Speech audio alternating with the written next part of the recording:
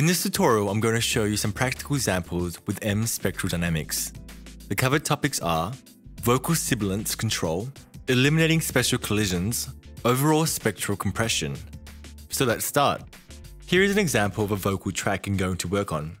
Please pay attention to sibilant consonant sounds of a performer.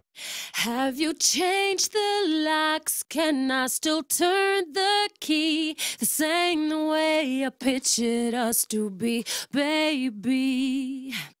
Have you told your boys or hollered to your friends? Burn the pictures of us hating me until the end. Baby, no, don't let go. Trust in me, I won't leave. I marked the most problematic parts in yellow color.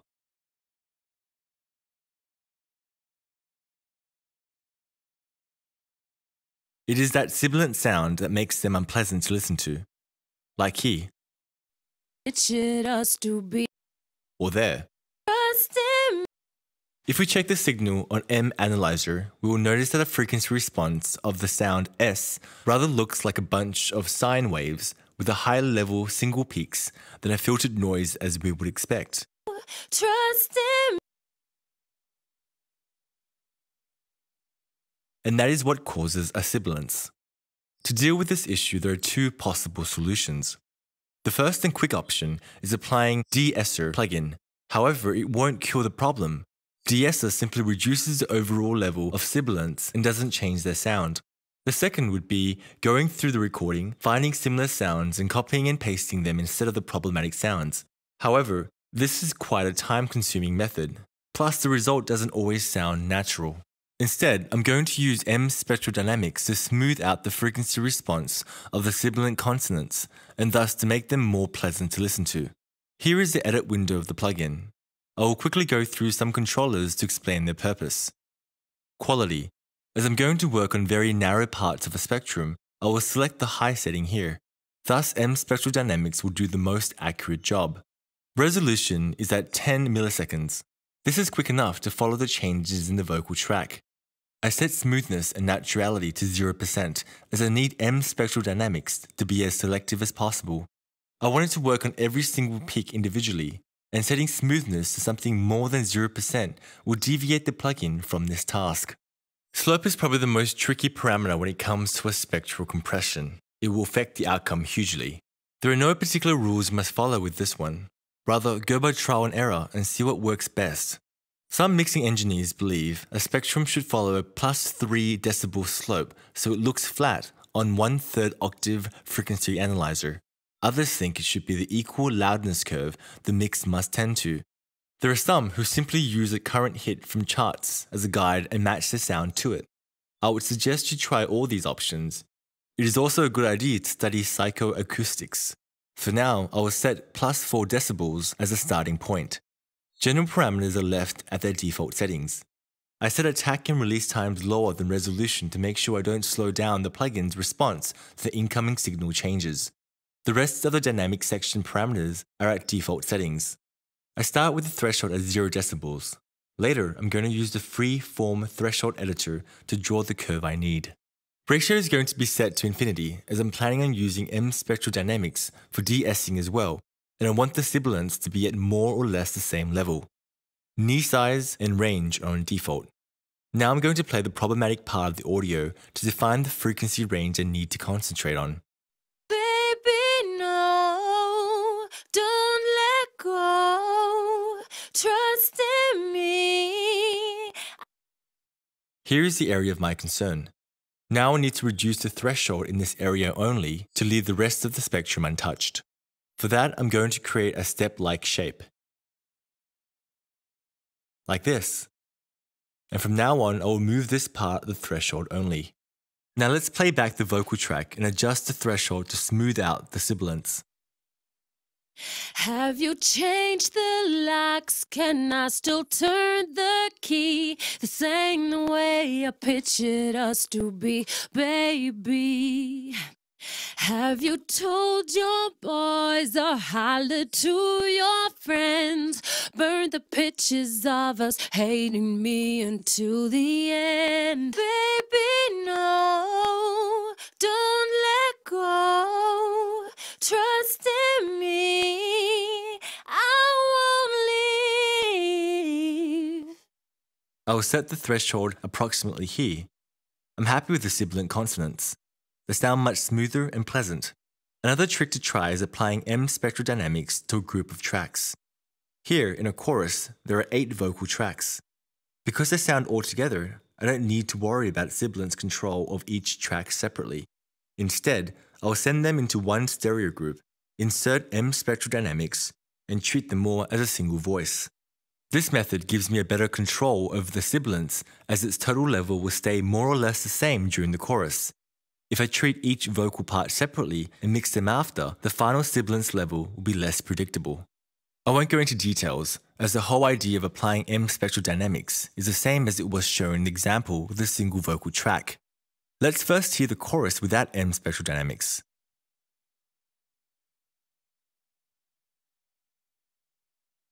I'm coming back to you, my love. Everything about you so beautiful, wonderful.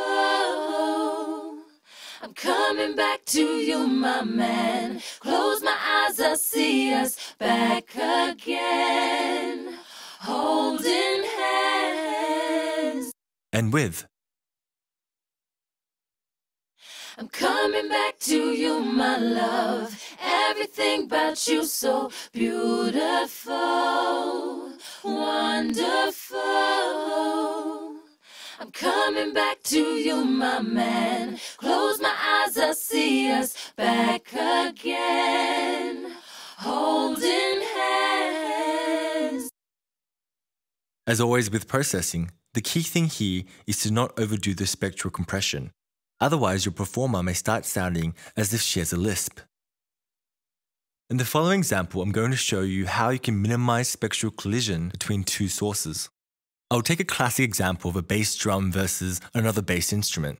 However, you can apply this technique to any sounds. It is quite common for a bass drum to occupy the same part of a spectrum where another bass instrument plays. This can lead to the situation when one instrument masks another one, like in this example.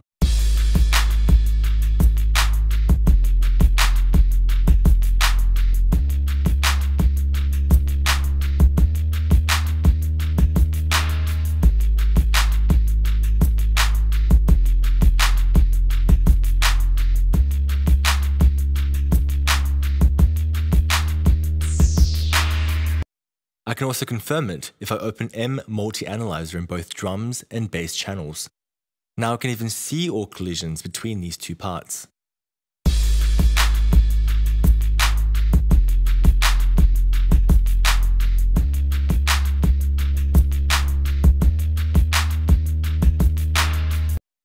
Sure, I could simply turn the bass channel down, however, as it consists of the whole notes, it may turn into a pad-like sound rather than a bass line. This is simply unacceptable for R&B. I still want the bass to stand out, but with some room for the bass drum when needed. To achieve that, I'm going to insert MSpectralDynamics into the bass channel and use its sidechain input. As the name suggests, a sidechain input allows you to control a compressor from outside by an external signal. However, as you might have already guessed, in the case of MSpectralDynamics, it's going to be one spectrum controller over another. And in our case, it will be the signal from the bass drum track telling MSpectralDynamics on the bass channel which part of the frequency range it must suppress to make room for it. Thus, MSpectralDynamics will work as a dynamic equalizer, with the difference being that I don't need to worry about tuning it to a particular frequency and setting a bandwidth. All that I need is to provide a signal at the sidechain input, and MSpectralDynamics will do the rest. So let's insert the plugin into the bass channel.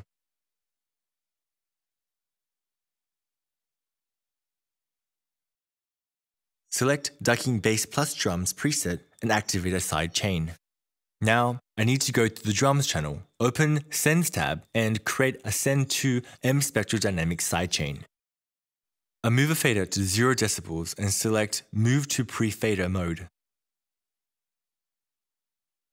Thus, even if I change the drum track level during mixing later, my action won't affect the work of MSpectralDynamics on the bass channel. Everything is set, so let's hear it.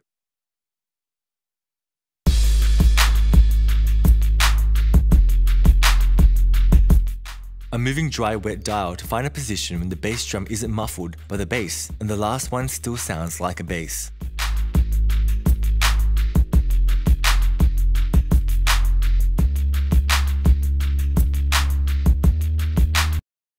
If I go to 100%, you can clearly hear how the bass is losing its bottom end on every bass drum's hit.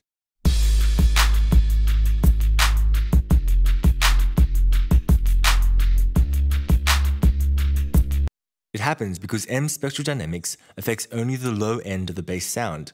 At the same time, most of the harmonics stay at their original level.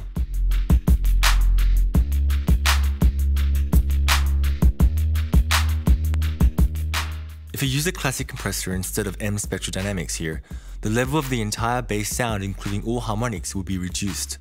So if you're after such an effect, you need a tool like M-Dynamics. Make sure to try out the rest of the controllers. As for me, I'll leave the dial in this position. Let's hear it again.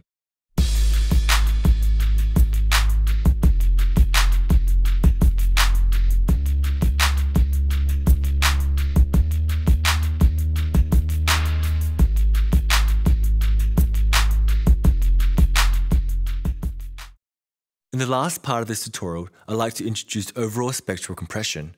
What I mean is applying MSpectralDynamics to the entire mix. By doing that, you can create more appealing sound and achieve some spectral density. However, if overdone, it can ruin all your hard work. So here is an instance of MSpectralDynamics on the master bus. I load flattening preset, which was created for this sort of task originally. Let's play some music and hear the effect. Have you changed the locks? Can I still turn the key? The same way I pictured us to be, baby. To set the amount of spectral compression I need, I turn dry-wet dial. Very simple. To your friends, heard the pictures of us hating me until the end, baby. Make sure to try the other two presets as well. Flattening medium and flattening hard. The idea is the same. The main difference is in ratio value. The effect is in turning up small details in the mix. Now let's go to the edit page of the plugin to get a better understanding of what is going on under the bonnet. First, let's move every slider at the bottom and see what each of them controls.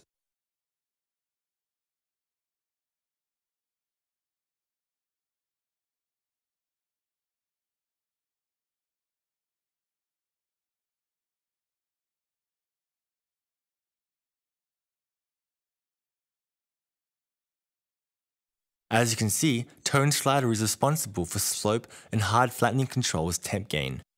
When applying the overall spectral compression, pay attention to reduction curve at the top of the analyzer and equalizer window. In general, it shouldn't go below -10 decibels. And as with any compressor, make sure RMS levels before and after MSpectralDynamics are the same. You could use two graphs representing input and output spectrums as a guide for setting up the output level.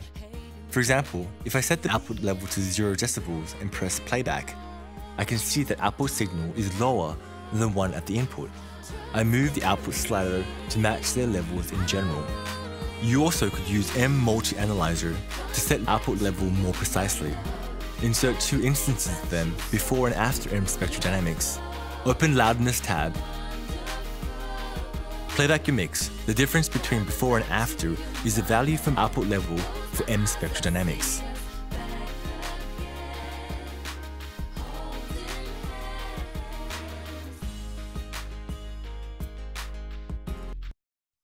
Keep in mind this type of compression won't give you the same feeling of a compressed signal as you get after a traditional compressor, so overdoing it is very easy. Please remember, though you do increase the mix's spectral density, you diminish a dynamic coherence between its elements at the same time. Consider the spectral compression as an extreme version of multi-band compression. Here's an example of when things went wrong. Have you changed the locks? Can I still turn the